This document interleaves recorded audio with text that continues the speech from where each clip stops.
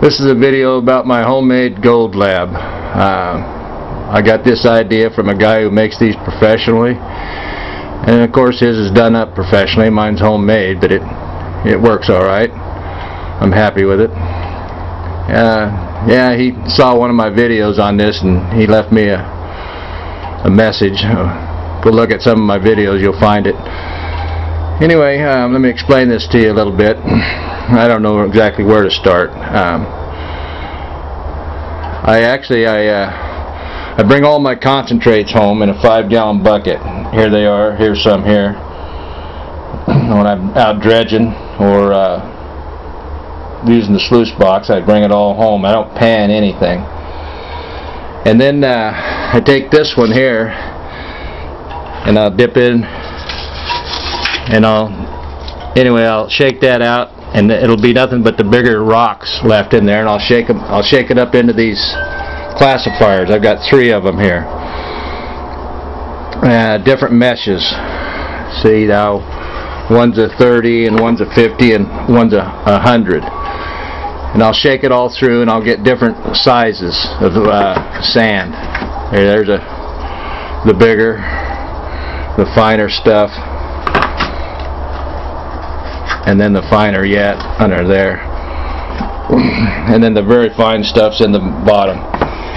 And the reason I do that is because if I've got real fine gold, which I deal with a lot of fine gold where I live, the bigger stuff will knock the smaller gold out, so I'll run different grits of it. And then the rocks, just to make sure I don't miss anything on the nuggets with this thing when I'm first getting it all screened out, I'll go back through the rocks with my metal detector, my pinpointer. This is a pistol probe. Works really well. And so that's how I check the rocks for any gold nuggets that might have got through. And then the hopper I made this out of was just a funnel I got from Walmart. And then right beside the funnel were some spouts. And I adapted the spout to the funnel. And then I cut the spout down. There's some treads on it where you can cut it down. And then I adapted one of these New Yorker caps is what they call them. Had to get the right size. And so then I've hooked everything here, the pumps, the vibrators that I've got on here, they all are 12 volts, so I've put in a converter. It's back there. I don't know if we can, it's kind of dark. And that runs all my 12 volt stuff here. And then I've put in a light that I can pull down and with a magnifier on it, and then I can really get in there and look close.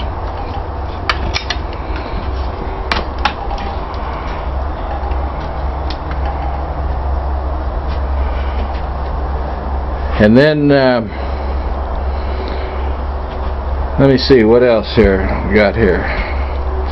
So the way this works is I've got let me see if I can find them here. I went and I picked up an old vibrating chair, and I took the vibrators out of it. There they are. There was, I don't know, 5 or 6 of them. They're 12 volt, just a mess. Anyway, I took those vibrators. There's one right there. There's another one out, and I put one on the bowl. Right here's one. And then I put one on the hopper. Right here's one. And the one on the hopper keeps the material flowing real well down into the blue bowl.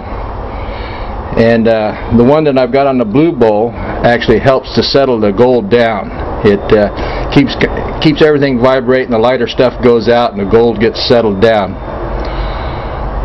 So let me see if I can get this turned on. And well, first let me tell you, I hard plumbed this. It's kind of like the guy did on his professional when I put in valves. There's the valve for the main pump, and then I put in a drip valve. That's how you can control the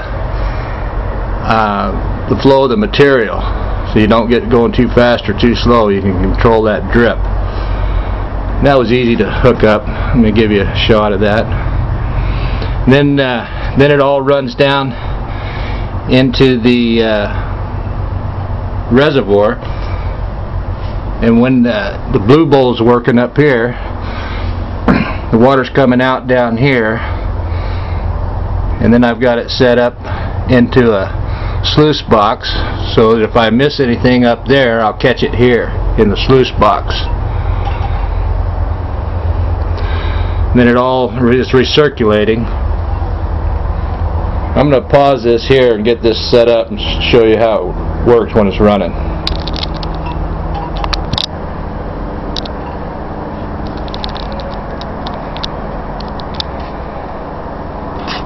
Well, not so sure I can do that. Go ahead and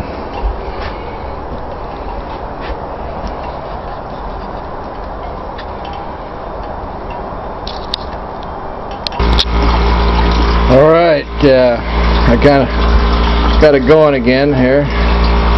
You can see that the material is dripping out of the tip. Working well, and I want to get this to be a little. I've got to get this adjusted in the beginning here. I'll take it down a little bit, getting a little too high.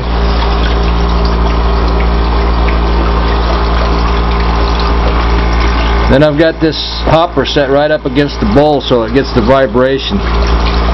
I haven't turned the vibrator on the hopper. I really don't need it right at this point, but this vibrator's running, and so it's vibrating the bowl. And then turn that down just a hair, and now it's running underneath, getting into the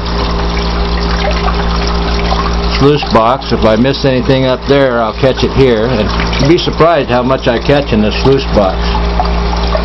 And then, you know, if I want to do it again, it's all being caught again down here in the, there's a bucket. I don't know if you can see it in this, sitting inside this reservoir here, and so all the sand is going into the bucket, and then the water just overflowing the bucket back into the reservoir. And there's my drip system.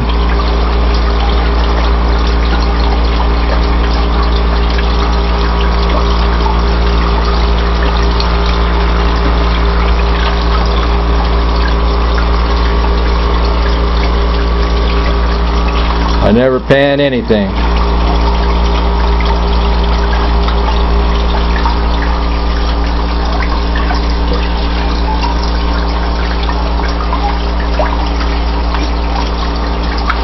This valve actually had just a connector. It was a ball valve, but I've cut the ball out of it, just using it for a connector.